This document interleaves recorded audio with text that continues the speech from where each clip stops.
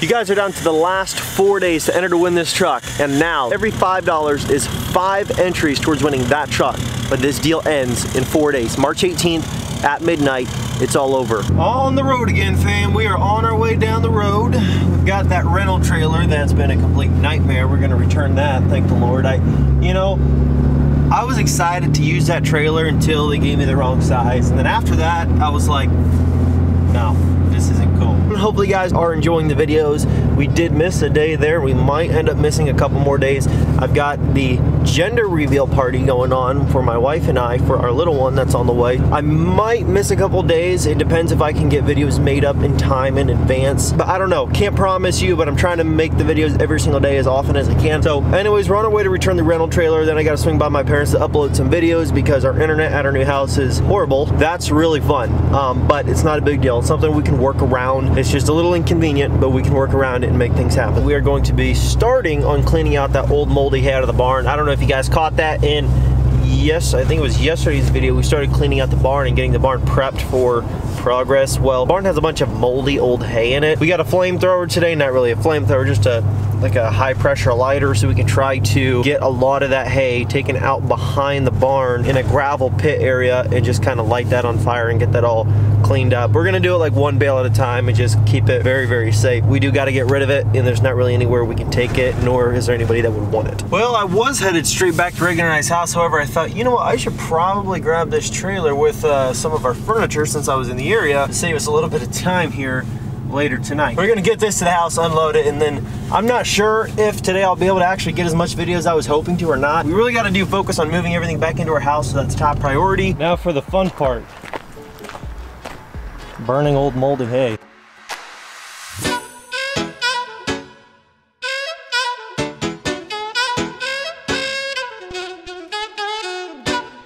Well, I was busy burning some stuff out of the barn, that hay, and look what showed up. They are, I don't even know what these are. Oh, intercool, yeah, mud terrains. They are the 33 1250 R 16.5. So these tires are gonna go on that truck right there. This stinking dog. He's glad he has a lot of place to run around though now, holy smokes. But a couple big announcements for you guys in just a bit. Super exciting day for us. So we did just get in all new camo L&P beanies. The L&P is very discreet because I know that if you are gonna wear these hunting or whatnot, maybe you don't hunt or maybe just like camo. It's very discreet. It's not just like a giant logo on the front of the hat and all crazy colors. It's very discreet, it's very low profile, and I think it does the hat proper justice. It looks really good. And also, all new flex fit hats. So a true flex fit hat, no like straps on the back, no Velcro, nothing, because obviously then it wouldn't be a flex fit. And those come in 2 color options right now. We're gonna make more options very soon, but for right now you have the heather gray and black or the heather gray and red. And these are mesh backs. We don't have other options available yet, but we will very soon. Putting the beanie on, these are not like the big giant sock hats. They're just more like the, more of the tight fit beanie. It's like a one size fits most type of deal. I mean, it's basically kind of like the flex fit hat. They fit about the same as like the flex fit hats. They just kind of snugly fit around and adjust to your head, just kind of like these. So anyways, guys, hopefully you guys want to go check those out. The beanies are up. There's 3 different color options. There's moss yoke, and then there's 2 different Realtree ones. Not only that, but now every $5 is 5 entries to win. This is our best deal we're running before the giveaway ends. So if you want to get entered, take advantage of that because this giveaway is over literally in just a couple days. However, we are back in the shop here and we're going to be working on some more progress. The wife does have a hose here and a barrel and some stuff in the way because she's got horses she has to take care of in here. So we are gonna be working on some of this and trying to stay out of the way of her stuff, but also getting done what we have to. Now, I'm kind of torn on what exactly I want to do here for this shop because I've had my dad give me some ideas and I've talked to some other people and they've given me some different pointers and ideas as to what direction I should go. The shop will fit, you know, 2-3 trucks, no problem. Easily 2. You can see how Rosine, she's on stocks of course, but you can see how Rosine fits in the shop. Problem is, like I said, with the posts, it's just a very tight fit. So if we want to be able to have a more loosely fit, you know, operation in here to where we can actually work around stuff, we're gonna have to get rid of some of those posts just because you know, it's just, yeah, I don't know how to explain it, but essentially they're just in the way and they're just taking up space. But once we get rid of those, it'll be so much easier to work in here. And I'm trying to debate what I should do for the walls, because I know that I was going to insulate these walls, which is still the plan. But how do you think I should go about that? I could do just like that thin board insulation, like in between here, and cut it and piece it in between. And a part of me is like, do I do that? Or do I kind of board it like they did, like this, and then put like that big roll of insulation, like unroll that stuff and put it in between? I can probably get some pointers from my dad and see what he says, because he's dealt with a lot of this stuff. I'm gonna get a couple pointers from a few different people that have done this kind of stuff. And then also I'm gonna try to figure out if I wanna put any windows in to get some natural light in, where I wanna do that. Because I don't know exactly where I would. Obviously, it'd probably make more sense to do it around where like the panels are there for the sunlight. Or do I just like piece around it and like frame it out almost to where the sunlight, stuff like that, can get in here just like that. But obviously I'm not just gonna like cut out a hole and leave it there, you know what I'm saying? I would have to seal it off and stuff, but it would be kind of nice to have like an insulated window. That might make more sense if we're gonna insulate it as is. And the other question that I have is, what will make more sense for insulating up top? Because I am trying to debate how I want to do that as well. Part of me thinks it could make sense to just run boards spaced out throughout the rafters and connect them rafter to rafter, like up and down, so to speak. Not like these 2x4s, but if you were to take those and flip them on their side and run them in between like that, and then just put a sheet of steel that matches the barn color up, basically to where the colored side's facing down, and just tack it right side up all the way down. Then you could have somebody spray insulation, and just like that fluffy insulation, and spray it all over up into the ceiling, up above the steel on the top side.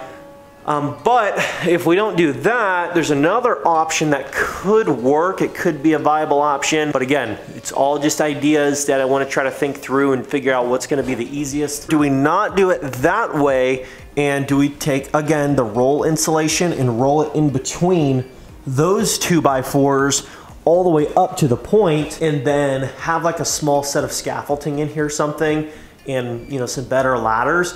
But then that way we can just basically take, like, I don't know if you would use OSB or if you would just use steel, but I figured it might not matter once you're on the inside of the barn, but insulate in between those 2x4s going all the way up, all the way across, and then board that up and seal it off. That way your heat doesn't, you know, dissipate through the roof, because obviously you can't just do the walls, otherwise heat rises and you're gonna lose it all anyway, so it doesn't do you any good. And in terms of heating, for heating in the shop, I'm probably just gonna run my diesel fuel heater, because of course I like diesel. But no, that's not the real reason. The real reason is it'll run all day long, $5-6 on diesel, at least at the current prices, which is really cheap. It's not always so cold to where I need to use it. If I do, it is like, you know, -20 out here, and I want to heat the shop up so that it's like 50 degrees in here, then it does run quite a bit on fuel. But if it's like today where it's already like 45 out here, obviously the heater's hardly ever going to kick on, therefore I'd hardly ever really need to use it. I don't know, just some ideas I'm throwing out there. Quick little update, I'll explain that in a second.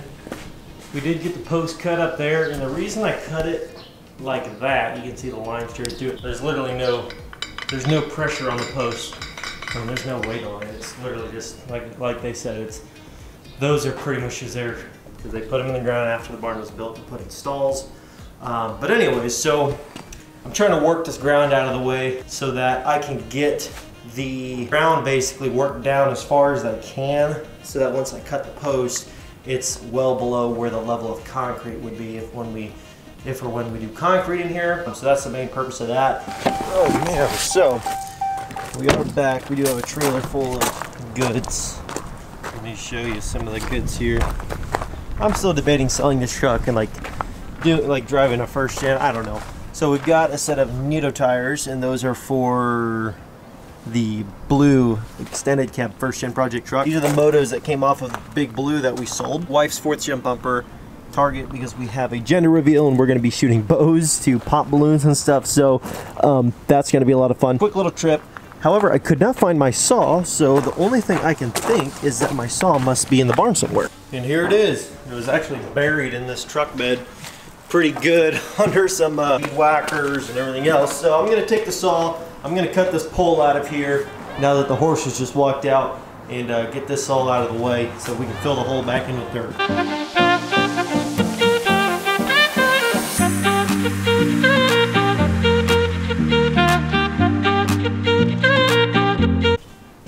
post is gone and buried back up in the hole. Much better in terms of space in here, much better. I opened up quite a bit of room. It's not, of course, as much as I want yet.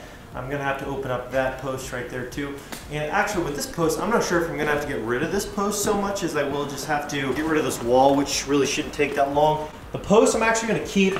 As you can see, the rafter's not even sitting on it, if I can put it.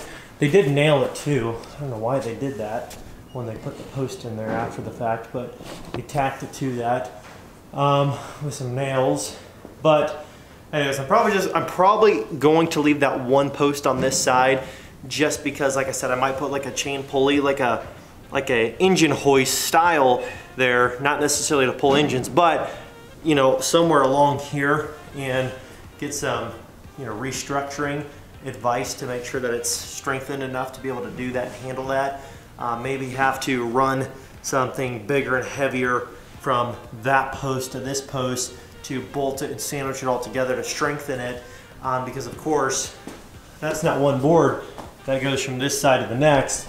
They connect right there with that, so right now it's fine, but if you're going to add a bunch of weight like with a pulley and stuff, you might want to reinforce that before actually, you know, putting a pulley in and then pulling something that's too heavy and then damaging the center of your barn. So that's still in debate, but this post isn't going anywhere until we figure that out. However, the one down there is going to go soon, right down there. But we do need to remove this wall before we can get any further progress. So let's get to doing that right now.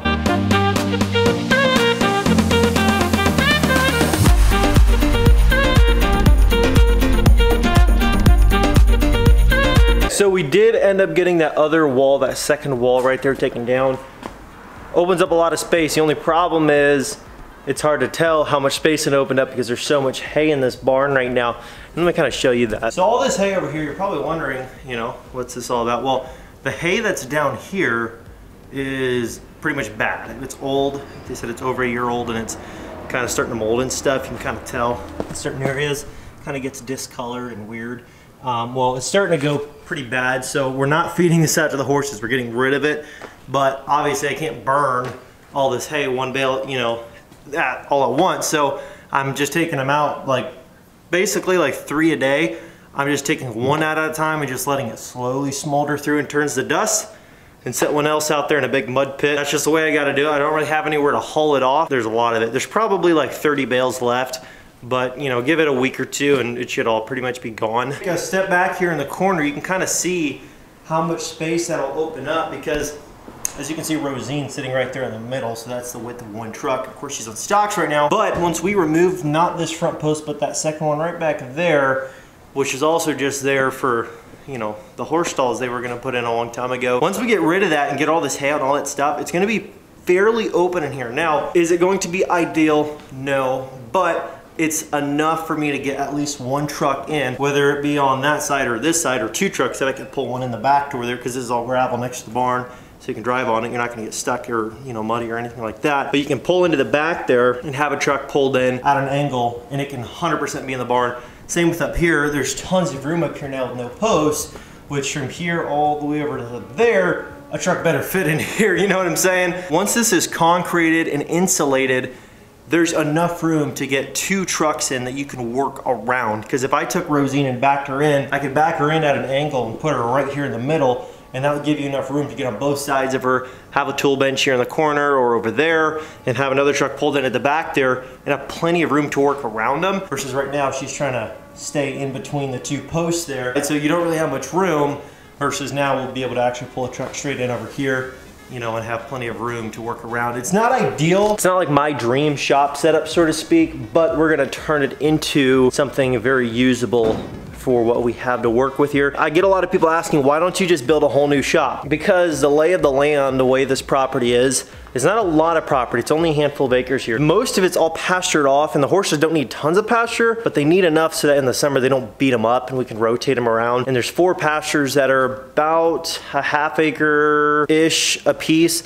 And so when they rotate them around, it's pretty much gonna be probably 1 week in each pasture, and then rotate them back around, back around, back around. And even that might not even be enough to really let the grass regenerate greatly. Pretty much substitute them with a bunch of hay. We're trying to play it smart. So in terms of building a barn area, we really can't afford to get rid of any more of the yard because of these two grass eating machines back here. And I had some people asking, oh, you know, why would you want to build your shop in there? Because there's not enough room to put a big truck lift in. Well, I'm not needing a truck lift. I don't need a truck lift. I don't do like a lot of suspension stuff here by myself, because if I do suspension, I just take it to a suspension guy that I know, and he does it all. Devin, you know who you are. So if I need suspension stuff done, they can do it. This will be plenty of space to be able to do that, to at least get me out of the snow in the winter and out of the wind and out of the rain and stuff like that. Do not forget to enter to win our 2001 Ford F350 Super Duty with the 7.3 liter Power Stroke in it with $5,000 cash.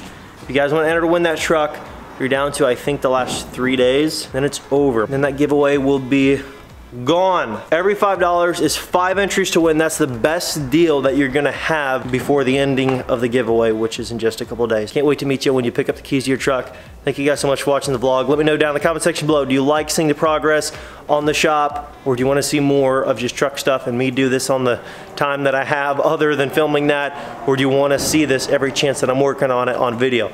Let me know, guys. Thank you so much. I'll catch you in the next video. Peace. Well, everybody, diesel giveaway number 13 is here, and it is almost gone. So if you want to enter to win this truck plus $5,000 cash, every $5 gets you 5 entries to win, and then the giveaway will be over on March 18th. So if you haven't done so yet, get entered to win this truck, because time is running out. We're gonna need a winner, and it might as well be you. So head on over to lmpgear.com and get entered while you can.